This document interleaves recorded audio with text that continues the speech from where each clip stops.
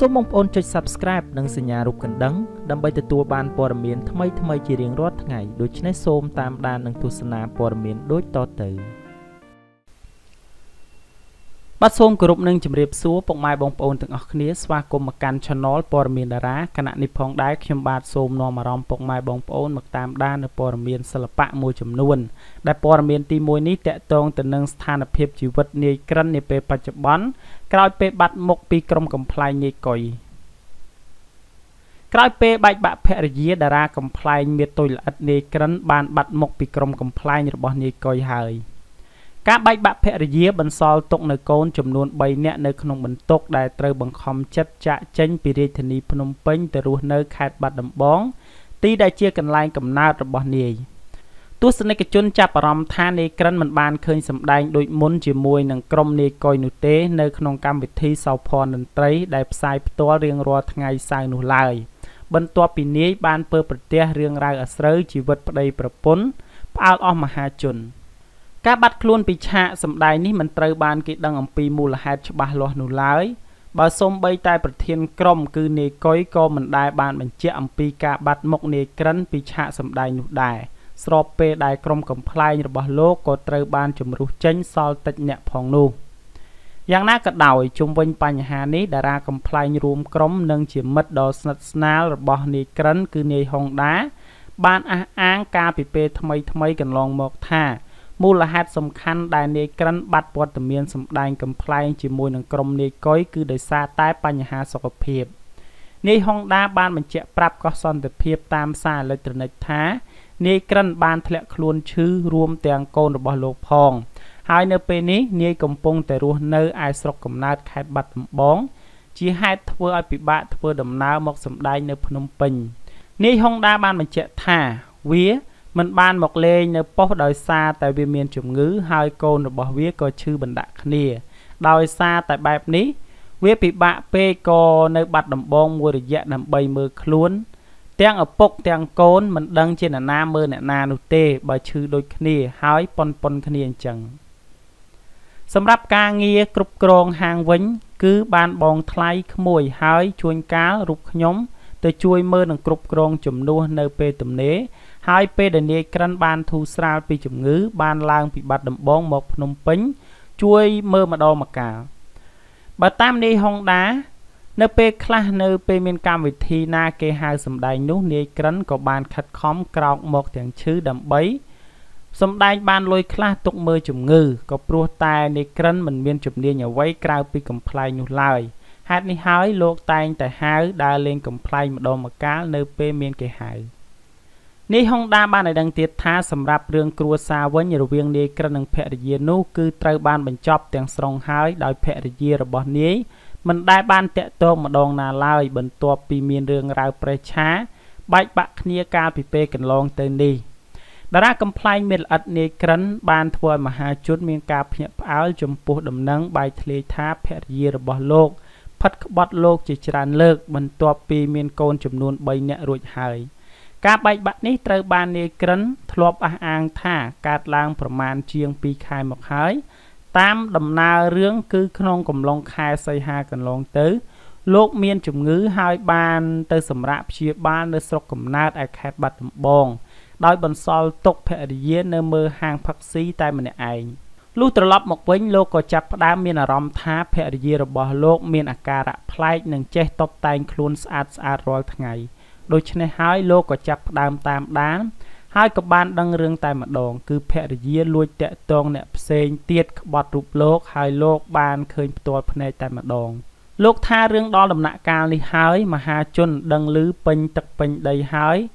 លោកដាច់ខាតមិនបកក្រោយទទួលយកភរិយាវិញនោះទេបើទោះបីជាភរិយាដឹងកំហុសហើយ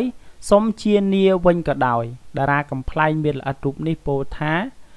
ជួបរឿងជីវិតគូម្ដងហើយម្ដងទៀតបែបនេះលោកថារៀងចាលនឹងឆាកជីវិតមួយនេះលែងចង់យកភរិយាទៀតហើយ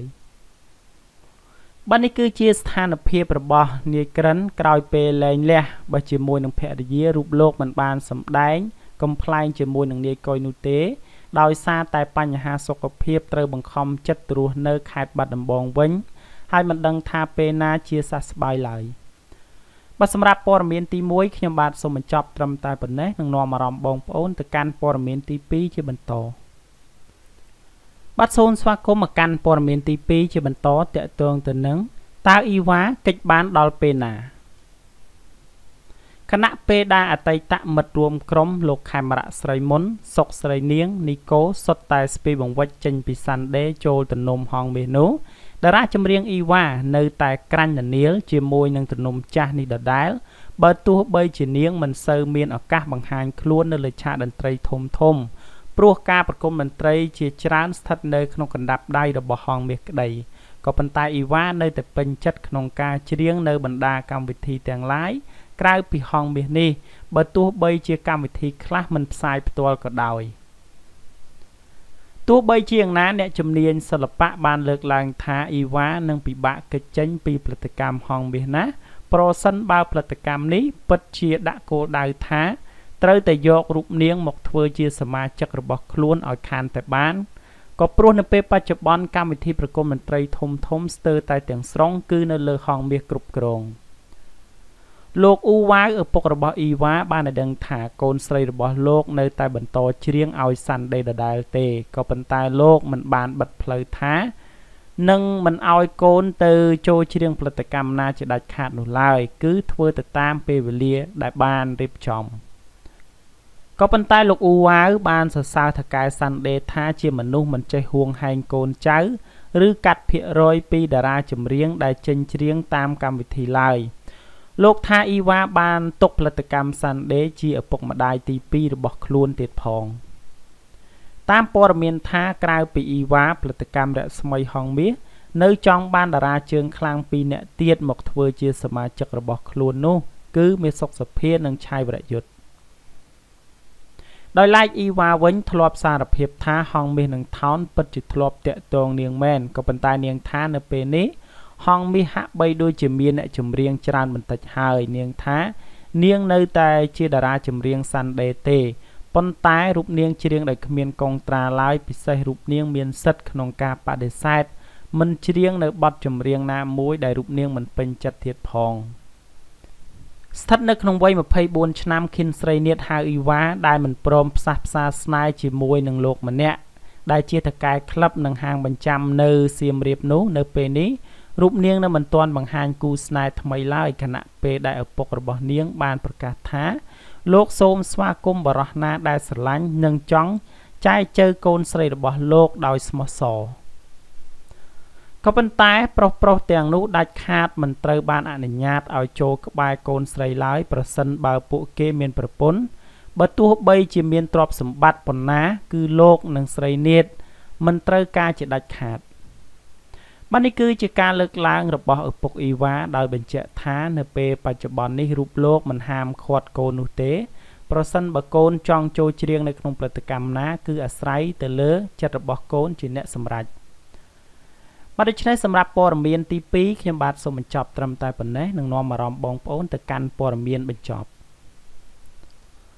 បាទសូមស្វាគមន៍មកកាន់ព័ត៌មានបញ្ចប់តាក់ទងទៅនឹងផ្សារកសិផលធម្មជាតិអុកញ៉ាលេងនវត្រាដែលចិត្តបើកល្បីថាមានចំណុចពិសេសខុសពីគេច្រើនណាស់ប្រមាណ2ខែមកហើយព័ត៌មានអំពីផ្សារកសិផលធម្មជាតិអុកញ៉ាលេងនវត្រាបានសាយភាយស្របពេលដែលមានការលេចលឺថាផ្សារនេះមានចំណុចពិសេសច្រើននិងល្អសម្រាប់បងប្អូនប្រជាពលរដ្ឋនិយាយពីផ្សារកសិផលធម្មជាតិដែលកំពុងតែសាយភាយបានកើតឡើងក្រោយពេលប្រមាណសប្តាហ៍ប៉ុណ្ណោះបន្ទាប់ពីបងប្អូនប្រជាកសិករមួយចំនួនត្រូវបានគេមើលឃើញមានទុក្ខលំបាកលើការរកទីផ្សារក្រោយពីប្រមូលផលកសិផលរបស់ខ្លួនហើយគ្រានោះតាមអុកញ៉ាលេងនវត្រាបានឲ្យដឹងថាផ្សារនេះនឹងជាកន្លែងបញ្ចេញផលិតផលកសិកម្មរបស់បងប្អូនប្រជាកសិករដែលនៅពេលកន្លងមកជួបរឿងពិបាកកន្លែងលក់កសិផលរបស់ខ្លួន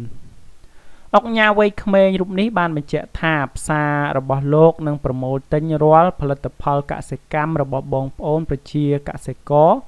មិនឲ្យលំបាកដូចពីមុនទៀតនោះទេប៉ុន្តែយ៉ាងណាបន្លែទាំងនោះត្រូវតែជាបន្លែធម្មជាតិនិងមានគុណភាពល្អដែលនេះជាចំណុចពិសេសមួយរបស់ផ្សារ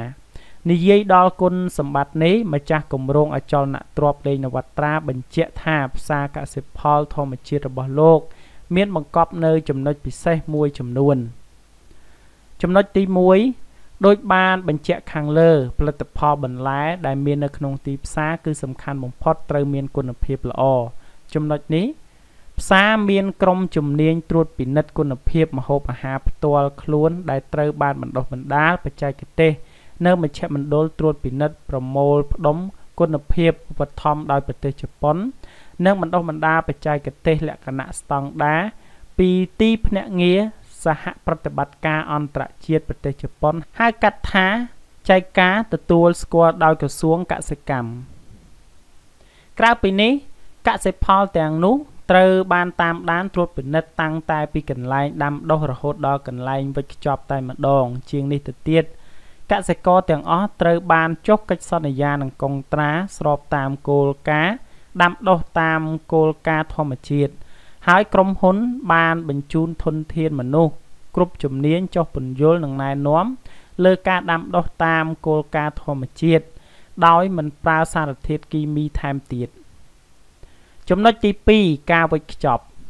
ម៉ត់ចត់លើគុណភាពផលិតផលជារឿងចាំបាច់ប៉ុន្តែវេចខ្ចប់ក៏ចាំបាច់ដូចជាដើម្បីធានាថា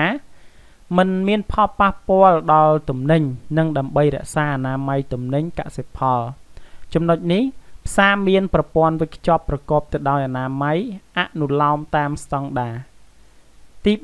3ទូរស័ព្ទកំងបានដែលឥតគិតថ្លៃដើម្បីបង្ការលើការចំណាយបន្ថែមលើតម្លៃទំនិញផ្សារបានរៀបចំប្រព័ន្ធទូរស័ព្ទពិសេសដែលផ្ដល់ជូនបងប្អូនប្រជាពលរដ្ឋសម្រាប់ការហៅចូលកំងទំនិញដែលឥតគិតថ្លៃទី4ការដឹកជញ្ជូនលឿនផ្សារបានរៀបចំប្រព័ន្ធដឹកជញ្ជូនដោយចំណាយត្រឹមតែ20នាទីប៉ុណ្ណោះទំនិញ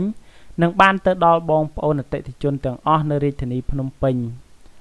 តាមគម្រោងផ្សារកសិផលធម្មជាតិនេះក្រុងនឹងបើកដំណើរការសាកល្បងនៅថ្ងៃទី15ខែមិនិនា2020ហើយទីតាំងកណ្ដាលរបស់គម្រោងគឺស្ថិតនៅអូឡាំព្យាកណ្ដាលរាជធានីភ្នំពេញតែម្ដងផ្សារកសិផលដ៏ធំនេះក្រុងនឹងពង្រីកឲ្យបានរហូតទៅដល់250សាខាទូទាំងប្រទេសប៉ុន្តែជំហានដំបូងគឺធ្វើនៅភ្នំពេញនិងខេត្តសៀមរាបក្នុងនោះ